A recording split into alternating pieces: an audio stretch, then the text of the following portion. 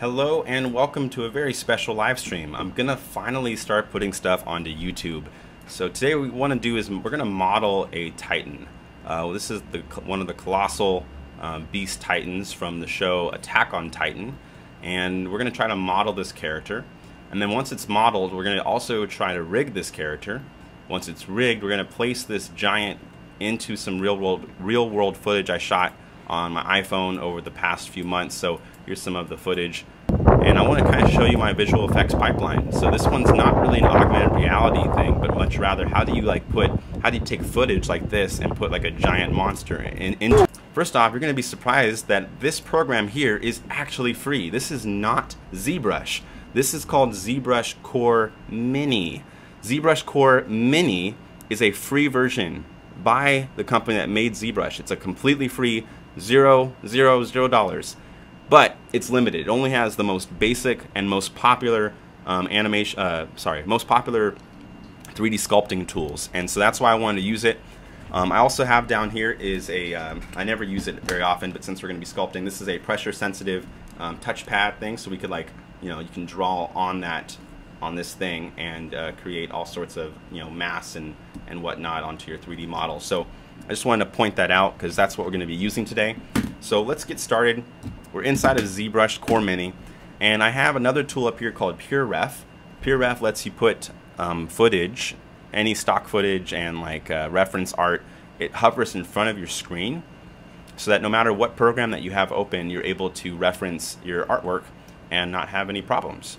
So yeah, it's just a really nice tool. So let's get right to it. We're gonna make the colossal beast Titan. I really like this particular art piece on because we get to see his full body in the shape. So let's get right to it. First thing we want to do with our core model. I'm just gonna make the height a little bit smaller here. The first thing we want to do with our core model here is block out the main forms, and literally just in big blocks. So I'm going to grab the move brush. I'm also going to enlarge that brush diameter to be significant, and we're going to create the mass of that character. Let me see. So this is a piece of clay essentially, and we're just going to model that body of the colossal Titan. So he's got a very long, wide torso, and we're just going to kind of pull on the geometry here. And then we'll make legs and stuff. I'm just going to do his upper body first. Cool, so just going to give him a little bit of a belly here. Great. Again, we're just talking about rough blocking of our character, just the main forms. This is the body. I'm looking at the torso right now and kind of just trying to create that main core torso. Let's look at some other side references, because I got another side reference here, so this is helpful. Some other people online have already illustrated this character, so it's really helpful when people do that, because I can use it as reference artwork. So I can just pull on the character's belly and let's give him more of a butt. Cool, and just kind of pull on that mass as well. Great. Let's kind of round that belly down a little bit more. Cool, cool, cool. Again, this program I'm using right now is called ZBrush Core Mini. It's free. It's literally free. You don't have to pirate it. You don't have to get a computer virus trying to find some free software. I'm using ZBrush Core Mini because it's free and because I'm trying to make my tutorials a little bit more accessible. Now, that being said, I'm not going to be using free programs the whole time, but at least for now, in this early stage of creating our main character, we have the ability to do it on a free program. Oh, I won't forget to save. Thank you for reminding me. Let me go save. Where's my save? Save project as. And then I guess I'm going to save this to a new spot in here called Beast Titan. And I'll just save that there. Cool. Alright, so now I'm going to use the snake hook brush. It's really good for pulling out very specific chunks of geometry into like these little snake-like noodles. It's great for kind of making arms and legs, at least roughly, of course. This character has extremely long arms, which you'll see in a moment. I might actually make the arms, I might pull the arms down first, just so I get the right forms and get the right length of the arms in there. Cool, cool, cool. And let's kind of zoom out of our shot here. Okay, I'm just making sure I remember how to zoom out. Slightly different controls in here than Cinema 4D, so I'm trying to remember what hotkeys do what. How do I pan? How do I pan? How do I pan? There it is. Okay, so Alt right mouse button is pan. Alt right mouse button drag is zoom. Yes, thank you so much, Pug. I will pin that. Yes, this is ZBrush Core Mini, and I will reiterate, this is a free program. Finally, a free, like legitimately free program. I'm not kidding. And that's rare with me, because I'm always using these paid programs because they're powerful, but I won't lie, when there's a good free program, I'm using it. Cool. All right, let's give him a little tiny head here. So I'm going to use the clay buildup brush, and we're going to zoom in. How do I zoom? Oh, yeah, there we go. And then how do I pan? There we go. So we're going to zoom into the head here and just give him a little shoulder mass here and just kind of block out a neck. Actually, that's pretty roughly the shape of the head there. He's supposed to be super, super, super giant. So we're going to keep him kind of on the smaller, keep his head proportions small compared to his body, because the character is huge. All right, cool. So we got some rough form made. Now we're going to add more details. So we have this tool called the clay buildup brush, and you kind of just can use it to stamp like clay onto your model. So I can just give him a little bit more leg mass. I'm going to reduce the Z intensity. So we can just apply like some little muscle mass to the legs here. And let's give him some actual calves in the back. Looks like we're losing some volume, so I'm going to use my inflate brush and just literally inflate the legs so we get a little bit more volume to play with. And now that the legs are inflated, I'll go back to my clay buildup brush and just add, interesting, I'm not able to add more clay here, so I might grab the Z polish. It might help to show you this, that if we turn on our polygons, you can see where it's adding texture density. Oh, question from looking up right now, and it looks interesting. Yeah, ZBrush Core Mini is the program I'm using right now to model this, and I'm going to reiterate it a lot of times throughout the live stream. This is actually a free program.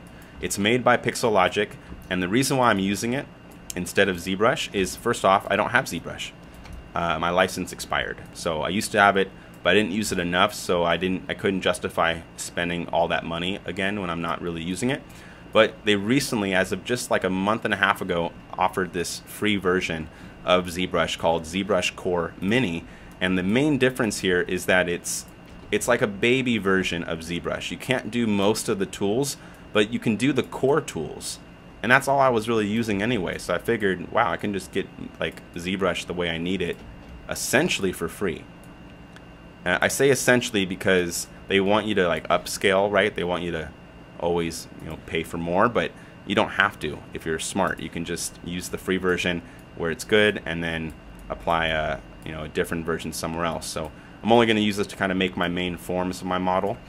So you can smooth out the model by holding shift. So you see how I add mass like to his belly, and then I hold shift and it smooths out that geometry.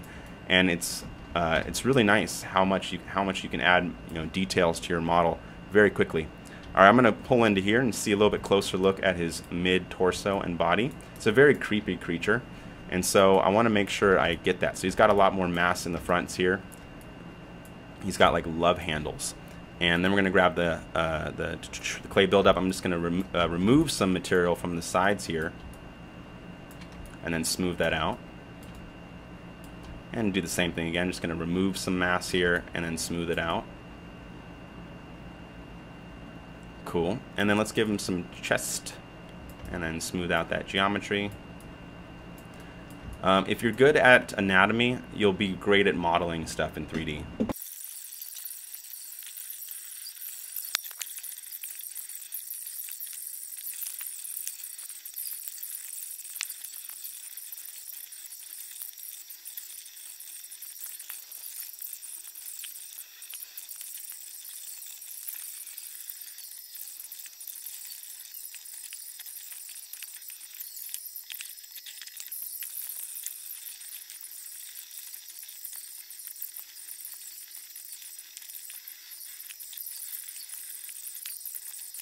I got my model, my main model made. Next, we need to take this into the next program where we can do a clean model where the geometry isn't like a trillion polygons. So what we do is we go to the export options at the top here, export for 3D printing, and I'm going to save this out as an object file. So we'll call this high_res,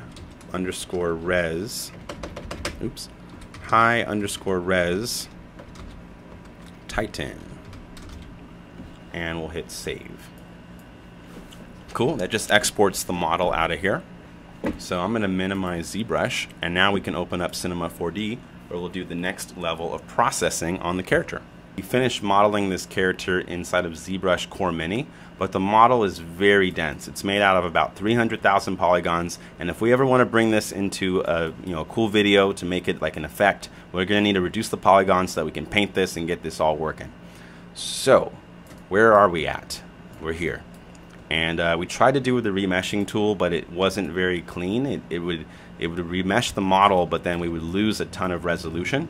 So instead, what we're doing now is I'm going to just try a different method for reducing the polygon count. And hopefully by reducing the polygon count a different way, that hopefully it's just a little bit more manageable. So I'm going to copy our asset. So we got a copy of it here. I'm going to hide the copy. And then with this copy, I'm going to go to the tools at the top here under, let's see what we got. We can go to the polygon reduction tool. So we click on the green button, we go to polygon reduction, and I'm going to make my object a child of the polygon reduction. And this is running an algorithm that's going to calculate how many polygons there are, and then procedurally allow us to change the number of polygons with a slider. So let's get that going. Cool, it looks like it's working nicely. We now have a reduced model. And actually it's not that bad in terms of the resolution, but we have a slider. So we can control the resolution of our polygon mesh with the slider. So it's at 90% reduction. I might just reduce this to like maybe 80% reduction or something. Let's take a look without that. That's 80% less polygons. Sorry, that's 75% less polygons, and we're getting a pretty good shape here. So that's a reduced model. Let's compare it to when it was on. Let me turn it off and on. So yeah, you are going to lose a little bit of resolution, but the difference that you get is that you're able to actually texture with it. You can actually bring in your model with lower res, and cool. It's a generator, so we can also reduce it less or more. So that's like reducing it to the maximum. That's a 97% reduction. This is if I was on like a old Game Boy and I needed to get this to work. But we don't need to go that low. So I'm going to increase the res a tiny bit. This is at 75% reduction. Again, not bad. I think we'll work with that. So that's 75% less. So let's bake that down. We'll convert this down to an object. And now that we have a lower res model as like a starting point, we now can do other stuff with this. So I can take the Phong angle and increase it. And just by taking that Phong angle up, we actually smooth out a lot of that geometry. So it already looks a little bit better, even though it's lower res now. If we select how many polygons, this is actually totally manageable. This is at 70,000 polygons, which is a lot less. Initially this was at 300,000 polygons when we modeled this, and now we just got down to 70,000. That's a huge difference. So I'm really happy with that. So I think we might be safe to do some UV unwrapping now. So let's do that. We got our model reduced, so let's go ahead and display our geometry. All these little triangles are the polygons. And what I'm going to do is try to remesh this now that it's reduced, so it's a smaller calculation. So I'm going to grab all of the model here, and then we're going to go to the extensions, the quad remesher extension. It's about $100, and I'm going to try to reduce this so it's at around 70,000 polygons, which is great. Let's see if we can just put this around 70,000 again, but this time we keep it as squares that are adaptive. So I'm going to make it adaptive sizing at 88%. Let's go ahead and remesh it. This calculation should take a lot less time, simply because it's working on 70,000 polygons instead of... Oh no, did I just crash it? Okay, good. I thought I crashed it for a second. Hello, welcome. Welcome to the live stream. If you have any questions about 3D stuff, modeling, animation, augmented reality, visual effects, real-time stuff, this is the place to ask. Cool, we're at 96% reduced polygon. Please work this time. In the last live stream, we ran into some troubles with my remesher tool where it would get stuck, kind of like what it's doing right now. It would get stuck at 96% and not go past it. So I'm hoping that it works this time because we have 75% less polygons.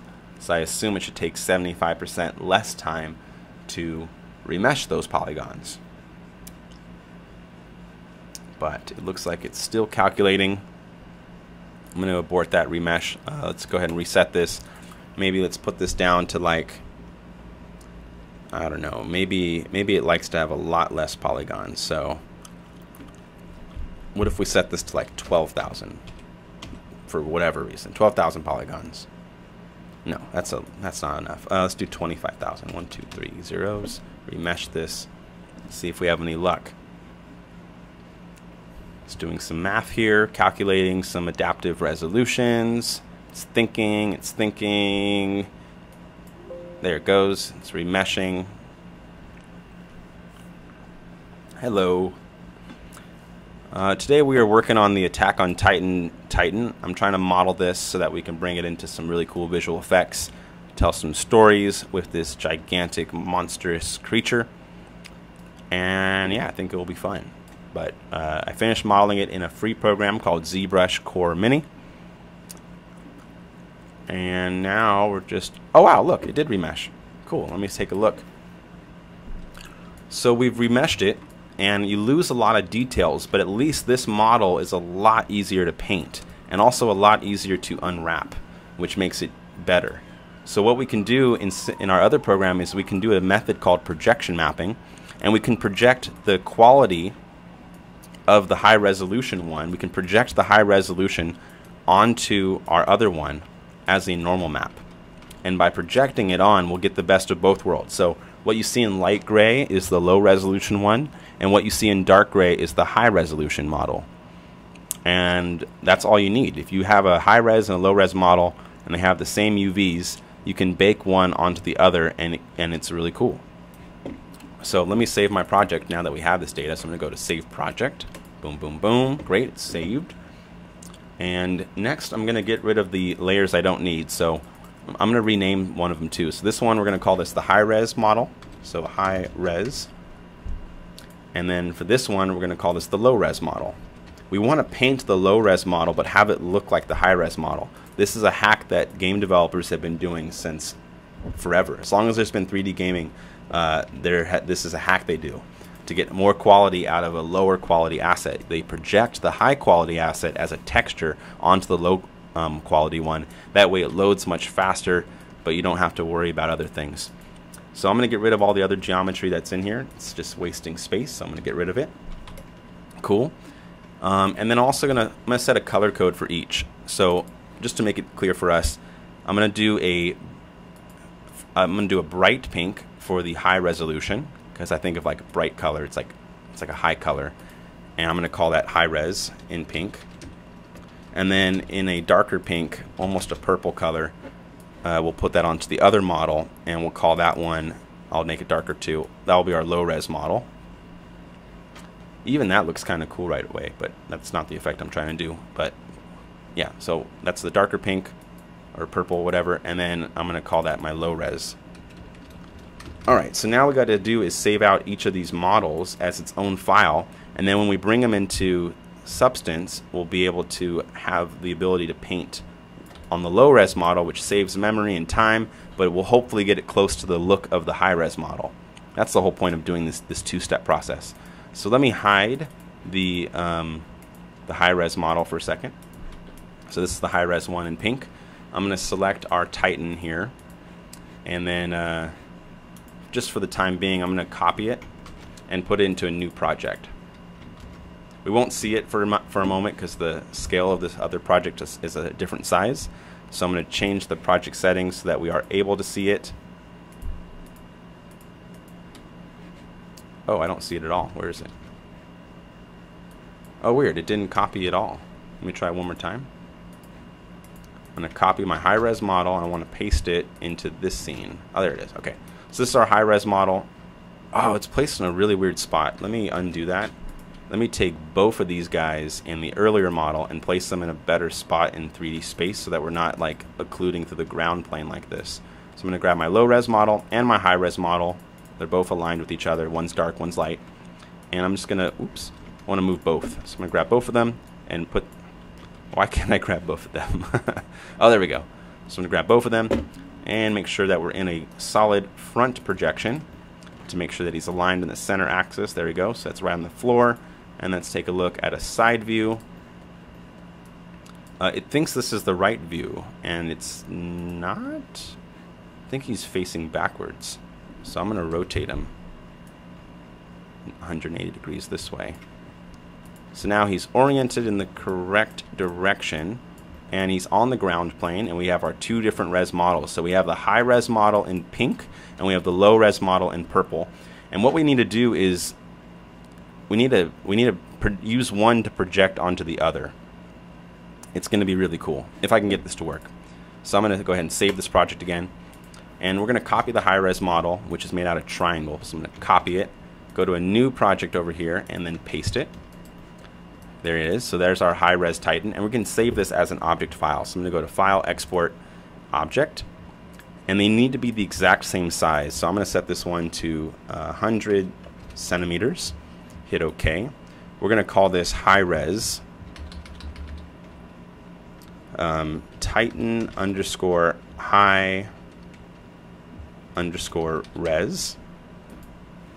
And then we're going to go to the other one. Where is it? Window. And we're going to delete the high res model so that we're just left with the low res model. And you can see it's much lower resolution. We have so many fewer polygons. But that is okay. You know, that's totally cool. We want that.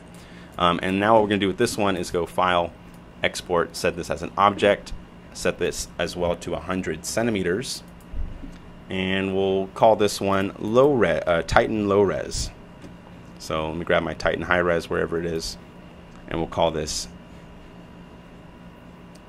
Oh wait, I named this poorly. Where am I going to go with this? Oh, there it is. We're going to call this Titan Low Res. Alright, great. So we hit save. Okay, so with these two files, we can now go into Substance Painter. Ignore this one. This one had some problems. I started working on it earlier, so we're going to delete it, pretend it didn't exist. We're going to go into OpenGL, and I'm going to grab the Titan Low Res model. There it is. And we're going to do an automatic unwrap experimental and hit OK. And I'll discard the previous one. Cool. So it tries to unwrap this model. It's low res. It's fine. And now what we're going to do is try to bake in the high quality texture on top of this. Question from Violent Burrito says, how are you doing? He is making a game question mark. Hello, I'm doing fine, and I'm just making an asset for a visual effect shot that I have in mind. I want to have a giant Titan walking through my cities. So I have some footage I shot with my iPhone, and I want to have a giant Titan in one of these shots that scares the people of the land. I don't know which shot I want to use yet, but one of these shots, I shot these on the iPhone. Where augmented reality takes over your life. World interacting with it. So we've modeled the Titan from scratch, and now we're starting the process of painting the Titan so that it looks realistic and stuff. Cool. So we're going to go to the mode on the top and go to Bake Mesh Maps. And this is where you can import an image file, or sorry, you can import the 3D model. So I'm going to import a 1K resolution, and we can find the high polygon mesh. And there it is. There's the high res Titan. Sorry, Titan High Res is what I called it. There it is. So that's the one that has all the really cool details. And we're going to hit open. And I'm going to bake in the texture. So let's see if it works. So right now it's trying to bake the high resolution. Wow, it totally worked. Oh my goodness. That was so fast too. You see that? So take a look. Now, I mean, there's some issues with the lip there, but we can probably fix that with paint.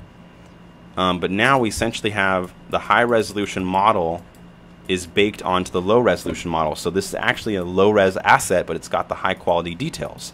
That's the point of making those two models. If you want to see them better, let me see if I can turn on my display options. Display, where is the polygon mode? Show wireframe. So now you can see that we're only painting a few polygons, but look at how many more details we get. It's kind of hard to see. Let me rotate the camera so it's dark. There we go. So you see how there's only a few polygons in the face, yet we're getting like all those extra details in the nose. That's because we baked the high-res texture. We baked the high-res model as a texture on the low-res model. This is a secret that's been used in the game industry since the beginning of 3D, and it's still a very useful thing to do today. Alright, so now that our character's like this, let me see what happens if I try to paint him. So let me just go ahead and grab a fill color here. I'm going to grab a brand new random red color. I'm going to add a black mask and see what happens if I paint across. Okay, looks like the painting is working. The arms are still problematic, so they're not unwrapped very nicely. The auto algorithm did not unwrap the arms very prettily. So what I might do differently then is maybe go back to Cinema 4D one more time, and I might just do an unwrap manually myself here. So because I don't like the way it unwrapped my model in their automatic algorithm. So I'm in the version here, and I'm gonna go set this to the UV editor mode. UVs are like the wrapping paper of your 3D model. Would you be able to make a game? Definitely, because all the same tools, I would use the same workflow, and even the programming logic isn't as scary as it used to be in the distant past. Okay, so here's the model, and what we need to do is create an unwrap of our character. So I'm going to select our character here, and I'm going to go to the line tool, and I'm going to try to draw a line where I want it to be unwrapped. It's not going to be perfect at all, but I just need to start drawing the seams where I want my character model to be cut.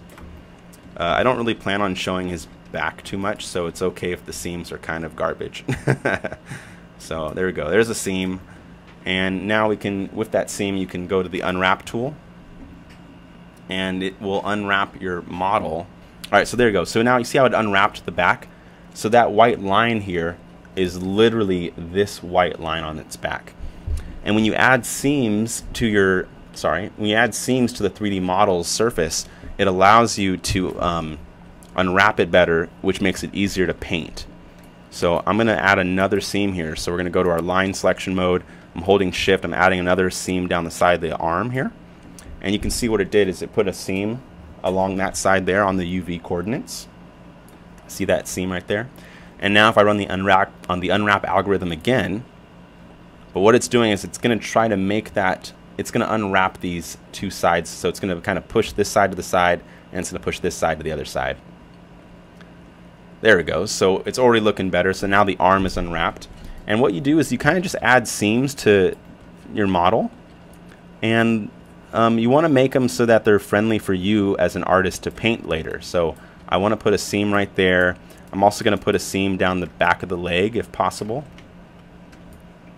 This is a really like dirty model in the sense that the topology is not very clean. I'm just using like the default unwrap algorithms. So I'm just kind of drawing some seams here where I want it to cut the model so that it's easier for me to paint. I'm also going to use the loop selection tool.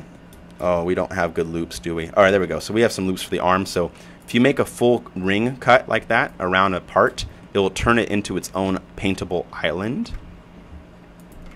So I'm just going to make some little cuts right there. And I also am going to put a seam underneath the beard here so that it's easier for me to paint the beard separately from the rest of the body and just the upper body hair. So you get all these weird little orange lines. I don't know if I can make an awesome game. Not by myself. I would need help. And so now I'm going to go ahead and unwrap the algorithm again. I do have a lot of friends that are game designers, so it could totally be a thing. But as of now, I would say I couldn't do a game by myself. So this is looking pretty good. We got some new unwraps. We also have some new problems. So you see how this area right here is super dense with polygons? These are going to be really hard to paint. So we need to keep adding seams onto our model until everything is pretty evenly spread out so that it's not a nightmare to paint. That's what it's all about. You just want to make it so that you're not painting a nightmare. You want to have fun when you're doing your 3D painting. You don't want to be crying. You can easily cry when you're painting in 3D. It can be very frustrating when you don't know this stuff. But I'd rather not cry later and just go through the extra steps right now. It's like right now I'm just trying to find a good seam for the to cut the leg on. Oh, there we go. That's a good one. It's a nice straight one across the leg here. Let me see if there's another one here. Great. So I'm just going to cut the legs there.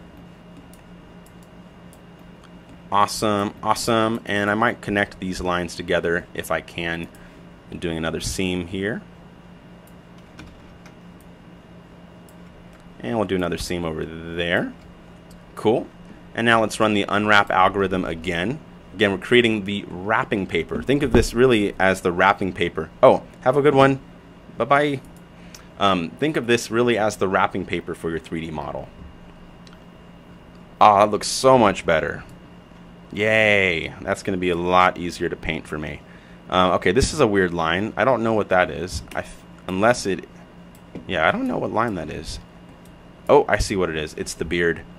We might need to do one more cut with this part here. So I'm just going to cut the line around the beard here. And try to get this to go around the back of the head. Just so it's like out of the way. And then we could bring that back around. Following the contours of the beard here.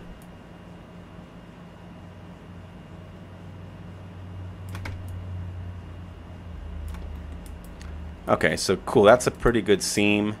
I think that will cut out the head pretty nicely from the rest of the body and give it its own space to be, you know, worked on. I also sometimes like to add cuts behind the ears, but we don't really see the ears, so it's fine. All right, so let's just go ahead and run the unwrap algorithm again. Cool, letting it do its math thing. All right, looking good. We got a separate head now, which is great. So now I got all these nice clean islands to paint instead of this nightmare that it was before. And with these clean islands, we'll be able to paint our model with a lot more ease and a lot less anxiety. I think the only thing that's looking a little bad here is this part looks really too dense to me. So I might want to reduce that density, and you already know what you got to do. We have to add more seams if you ever want to reduce, you know, any issues. So I'm gonna go to the top of the character's head and try to add a seam there. Yeah, again, it's not going to be perfect. Not even close to perfect, as you can see here. But I can at least get a little bit less distortion on the face if we're able to get the haircut to there. So let's go ahead and run the unwrap algorithm again on the mapped texture. UV unwrap, let's see what it does to the hair. Okay, that's actually much better. So now the head there's a lot less distortion on the face. And I think we're ready to paint now that we have these islands. So I'm going to go ahead and save the project. And what it's going to look like is it's going to look the same here, but now we have all these things called the UV islands made. And so with the UV islands, we have the ability to, like, I mean, that's really everything. So now look at that. We have a whole section for just the body. We have a whole section for the arm, whole section for this arm, whole section for the leg, this leg, and then a whole section for the face. And these UVs are going to be what we paint in our other 3D programs. Only area I see a problem for now are actually the hands. Looks like there's a lot of textile density in the hands. So what I'm going to do is fix that right now. We're going to go into our polygon selection mode, grab the hand here, and grab our UVs, and I'm going to make a loop cut around the wrist on both arms. So that's one cut over there, and then we'll do another cut around the wrist over here. Oops, wrong one. Right there. There we go. Great. That's going to help a lot with distortion. And then while we're at it, I'm going to also make some little cuts for the fingers a tiny bit. Nothing crazy, but we're just going to add a couple more seams down the sides of the fingers, just so it has a little bit more space to unwrap without distorting.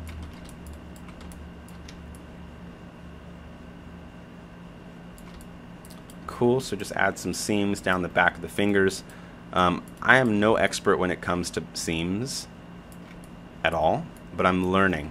And I generally know that you want to hide seams down the spots that clothing people put seams on clothing. That's a general rule of thumb. Alright, we're going to unwrap that algorithm again, see how the fingers come out. Okay, that's much better. Now the fingers are splayed out so that we can actually paint them with ease. And I think we're all good to go with the low-res model.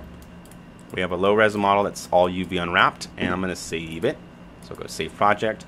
Cool, and then we're going to export it as the low-res. So we're going to go Export, Wavefront Object. I'm going to make sure it's 100 centimeters, just like our high-res model.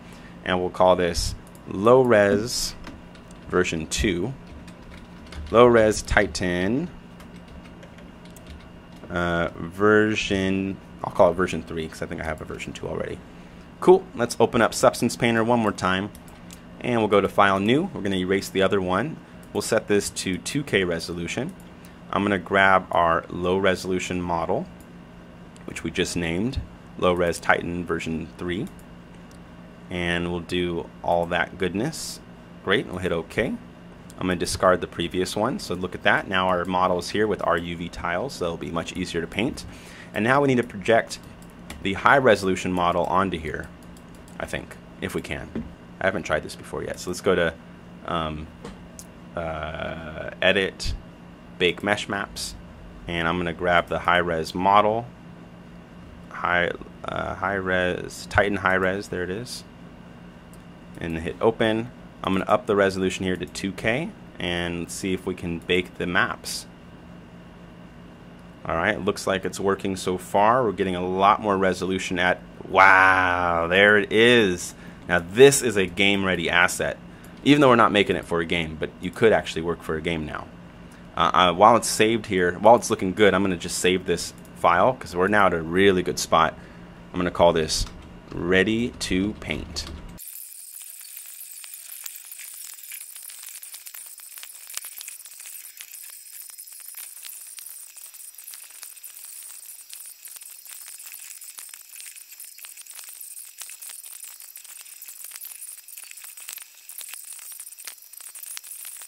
Just finished modeling our character and we finished painting him. Got his materials exported here. So that's what the character is going to look like in terms of textures. But now we need to unfortunately reopen this thing that just crashed and retrack it.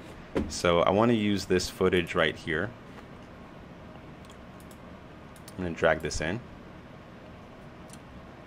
And we're going to make a new composition from the selection. Cool, so this is the footage that I want to track. And I just go in here to the effects and presets and I look for the 3D camera tracker. And we just drag that onto our footage. And it's going to analyze your footage, and depending on the length it's going to take some time to create a 3D solvable point cloud of your data. So just give it some time. This one's going to be pretty fast though because it's very low res and it's a short video. So we're already about 20% of the way done, but I might just jump ahead here in a second.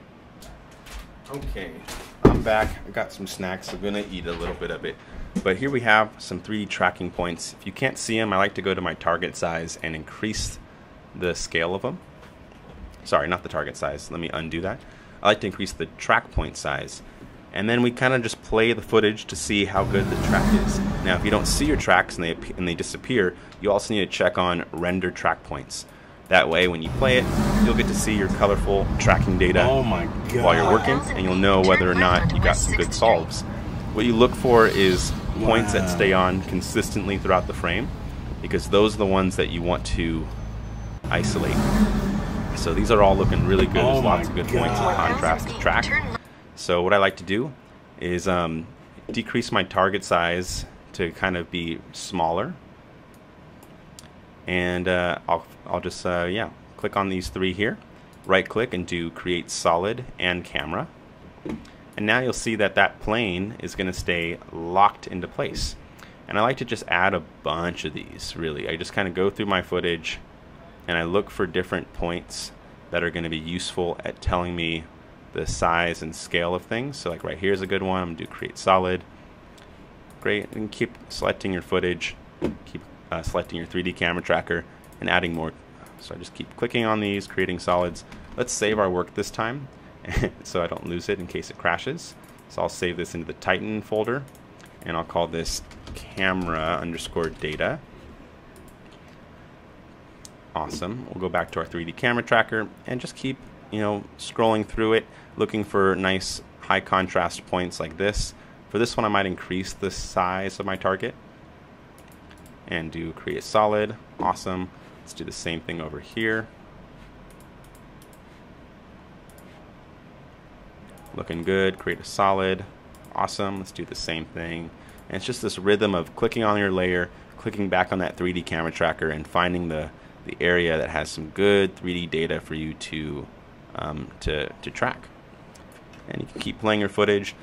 In general, this tracker only works if the camera is moving. So if you're having a lot of stopping and going motion when you're trying to do a camera solve for visual effects, it's going to be a really hard shot to track. It's going to be kind of tedious, and what that means is when you bring your 3D assets in, your CGI, it might be sliding around a bit, which is distracting unless it's your goal. If you're trying to make it look bad, you can do that, if you're trying to go for like a goofy look. But you don't really usually want those sliding artifacts. So I'm just going through it and just looking for more clips, more little bits over here. Like these are some cool points. Be careful for reflections, because reflections move against reality. So I try to track things that are very matted, like this building here, this kind of concrete texture. Ground planes usually do pretty well, but this car is kind of screwing up with the tracking data, so I don't know if I want to actually grab those points. But my rule of thumb is you can't really go wrong with adding more points to reference. Another good rule of thumb is I try to have some objects in the far background and other objects pretty close in the foreground. That way I get a pretty good map later on of the scale of my scene. I might even put something as close as we can to the camera here. Even though I don't like to track the cars, we could, because there's some points in here. I'll just create a solid over there and just keep looking around for more points. We can also reduce the target size, the tracking size if they're kind of getting in the way. So I can maybe grab this plane. I'll actually decrease the target size as well. That way we have a nice little guide for where the start of the experience is going to be. I'm going to grab these points here. Looks like some good tracking points. And I'm trying to avoid the ones with the shadows of the car, because those ones are going to constantly move. But these three aren't. So I'm going to create a solid there. And you see that as you hover your mouse around, it tries to make a triangle, which is all it takes to make a plane. You need 3 points to define a plane. And as soon as it finds 3 points, it tries to snap to a grid. But I mean, this might look a little excessive, and honestly, it probably is a bit excessive. But I like to be very thorough, because I don't want to have to keep going back and adjusting this and trying to find better points. I basically want it to work right when I bring it into the next program. And the best way to do that is if you just give it all the data that's useful for you, so that as a motion designer or an animator, you're able to just kind of focus on what matters and not have to come back here. But once you have a bunch of different colorful things and your piece is looking like a rainbow full of all these solids, this is when it's now safe to bring it into the next program, which in this case, I'm just looking for a few more points here. Okay, so great, we have all these points. You need to do 2 things now. First thing we need to do is we need to extract this 3D data. So I like to hide my visual layer so that you're just left with your 3D points, your 3D planes, and that's awesome. And you can go to File, and you have to choose Export as a Maxon Cinema 4D exporter. It's a super important step. So I'm going to click on that and hit OK. And then we'll save this into the Beast Titan folder. I'm going to call this Tracked Data and save it. That's the first of 2 steps.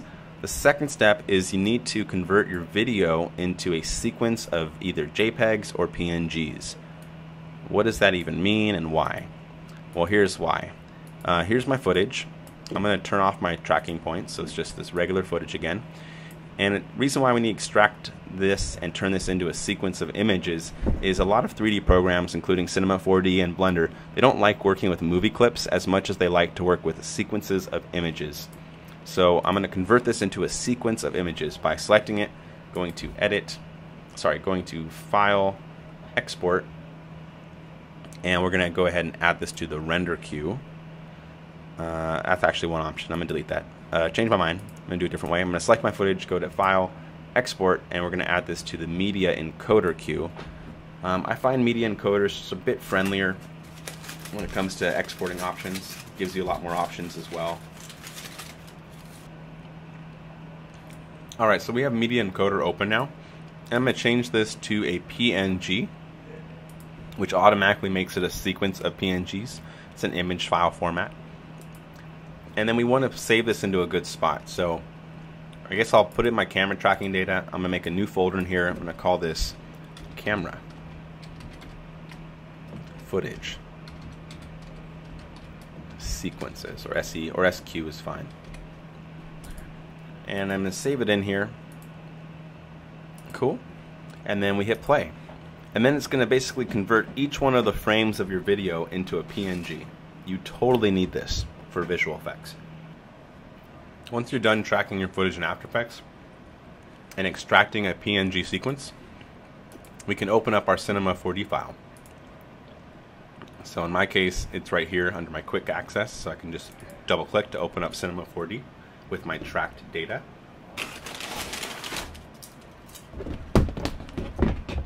Alright, so here it is. So now what you have is all of those tracking points from earlier and a 3D camera. And this is amazing because now you're in a fully 3D program and you have access to all the powerful tools. This also gives you an understanding of the scale. So let me jump out of our camera and you can see the scale of our scene, of what it thinks the scene is. Pretty neat, right? So now we need to bring our footage in. So what I like to do is make a new image layer, a new material, and we just turn on the color and change the texture to load an image. And we're going to go into our file in here, Beast Titan, camera tracking. Here's our camera footage. And you just need to grab the very first frame and hit open, and then hit no. Then you have to do a couple more things. We dive into it, we choose animation, and we click on calculate, which then grabs all the frames. Finally, we go to the viewport and we change it to animation preview, and now we have a texture that should work fine. Cool, but you're not going to see it yet because that's why we need a background image. So I'm going to click on here and add a new background image, and then we're going to fill this footage as the background. Sometimes you won't see it right away, so I might just drag it around to the background here. And if we return to our camera, everything should be set. Now if you see the resolution is super low, that happens all the time. You can just click on this footage, set the viewport to no scaling, and then you're getting the full quality PNG sequence playing in here with your tracking points. And I like to kind of just play it through and just double check that everything is looking pretty aligned.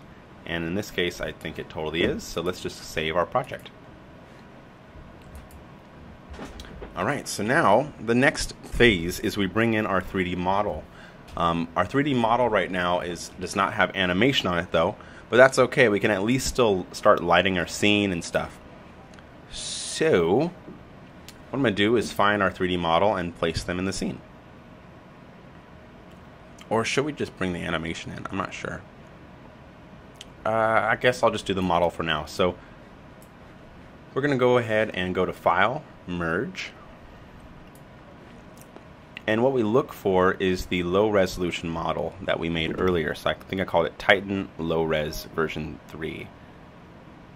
Titan Low Res version 3. There it is. Awesome. And we hit open. And I'm going to set the scale to 100 centimeters. We'll probably need to change this. Cool. There's the model. We can play it forward. You can see where it lives in 3D space. Pretty neat. It's cool that it just like loads in the middle there. And now what we need to do is give it the texture that we made it initially. So there's the texture that it wants to feed it. And we're going to go into the color Oh, actually, just kidding. Let's actually delete that color. We're gonna apply the texture using Redshift.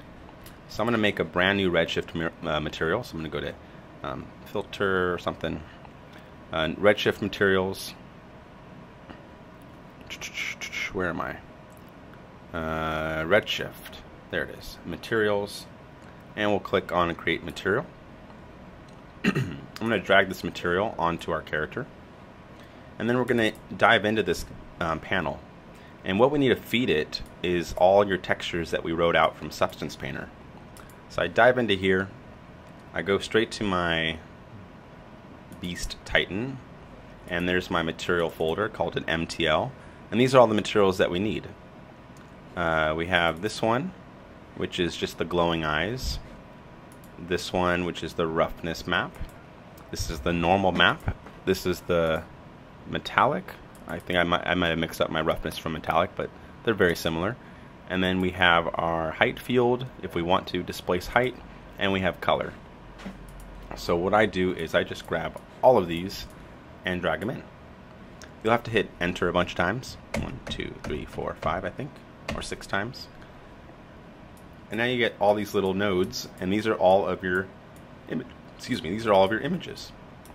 And now we need to feed these images into the Redshift material, and then this will output to the surface of that material, which we also applied to that character. So let's do it. I'll start off with the most clearly easy one to see, which is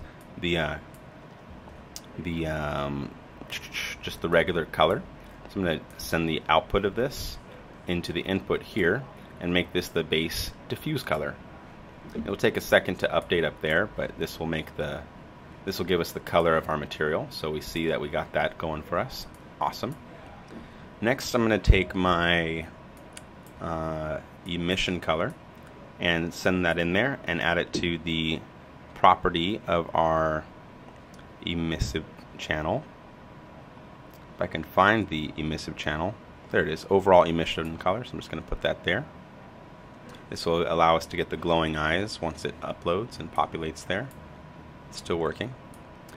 Then we have our roughness map. I'm going to feed this into here as well, and feed this as the coding, the base roughness. So there's a base refraction, there's a reflection roughness amount. Then there's a metalness one. We're going to grab that one, feed it into there as well. We'll make this the advanced base metallic, if we can find it as well. It should be in here. If not, I might just end up doing like reflection weight if I can't find a better option. Oh, the reflection metalness will work better. There we go. Great, we have 2 more. We have a normal map and a height field. The normal map is the weirdest one with Redshift. We have to first get a node that converts it. So I look up the word bump, and there's a bump map node. And we have to first feed our normal map as an input texture onto our bump map, and now we feed this bump map into our Redshift material as the overall bump input. Now that this is all wired up, excuse me, we can close that, and I can click on the real-time viewer here, and you'll get to see your model in all of its glory. And this is in real time, so we can even play the animation, and you'll see that it kind of stays there locked in the plane. Pretty cool. And this one you get all those textures. The last one that we need to add is the height field, and that's if we want to add like separate, height pass to our model so that it's like bumpy. So I'm going to grab the height and input that there, go to the overall. I never use height in here, so actually I don't know where it goes. Let me see if I could find it.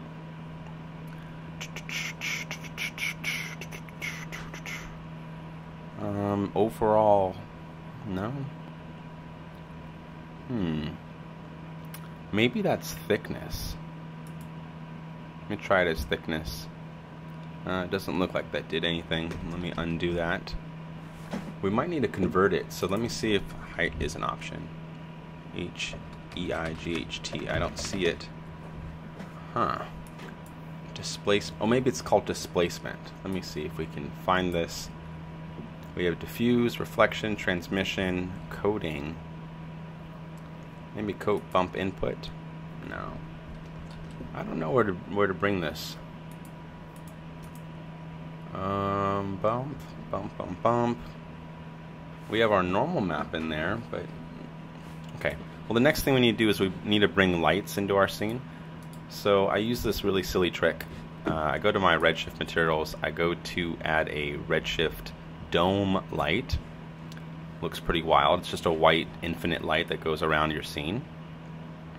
But then the next thing I do, which is kind of cool, is I replace the color here with the background texture, which now I'm thinking about it, we probably need to make that in Redshift as well. So let's go to material, or create a new Redshift material.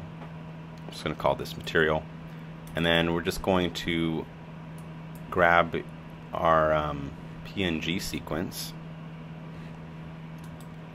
Actually, I don't remember how to do that. Maybe we can just do it here as the color. Is there a basic option? Let's see what happens if we just try to make it the dome light color. So I'm going to go to my dome light, and for the dome map, I'm going to add a path to that PNG sequence from before. It says this image is not in the projection search path. I'm just going to hit no. Cool, so now it's using the lighting from our actual footage to light our scene, which makes it look a lot more realistic. And you can see it yourself. It's getting a lot more realistic lighting into the same shot.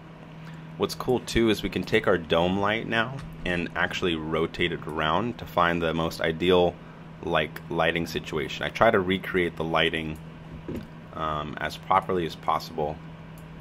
You know, it's never going to be perfect, but we can at least get it close.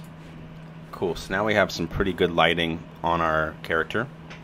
And now I jump out of that camera, and now we need to make the character the scale of a Titan.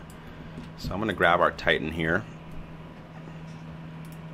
and go to the coordinate scale. I'm going to scale it up by 100 times. Cool.